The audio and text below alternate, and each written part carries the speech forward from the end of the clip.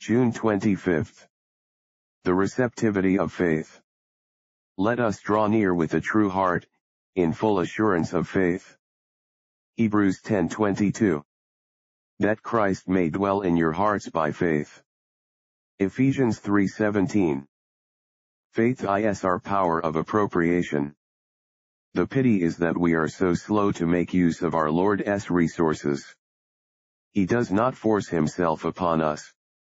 Though he brings with him gold tried in the fire that we may be enriched, and white raiment for our clothing, and eye salve for our blindness, and though he knows how urgently we need these things, he will not force them on our acceptance.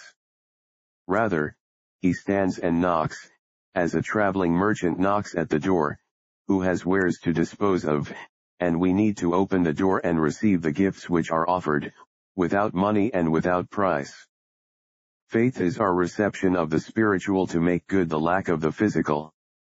It is a drawing on the eternal for the deficiencies of our earthly pilgrimage. Probably when we look back on our present life, we shall find that our deficiencies were permitted, and even assigned, that we might be driven to avail ourselves of the fullness of the Lord Jesus. We were allowed to wander in the sultry heat, that we might know him as the shadow of a great rock in a weary land.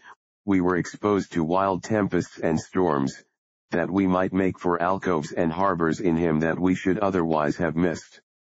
It has been truly observed that Job's rebellious moods arose when he thought that God was afar off, but there was a difference when he realized that God was suffering with him. Remember that you are not divided from God by a deep chasm. He knows your sorrows. In all your afflictions he is afflicted. We have not a high priest, who cannot be touched with the feeling of our infirmities.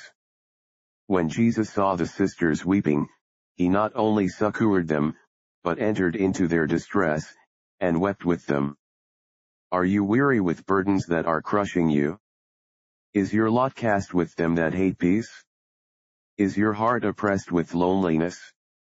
Take Jesus into account. Don't face your difficulties alone, but meet them in the fellowship of your Savior. Have faith, i.e., reckon on God.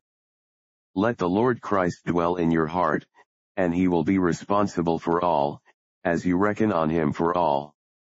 Prayer. O Lord, I open my nature, and since my capacity is small, I pray that by love and faith, by patience and suffering, thou wilt enlarge my heart, that it may be filled with all the fullness of God. Amen.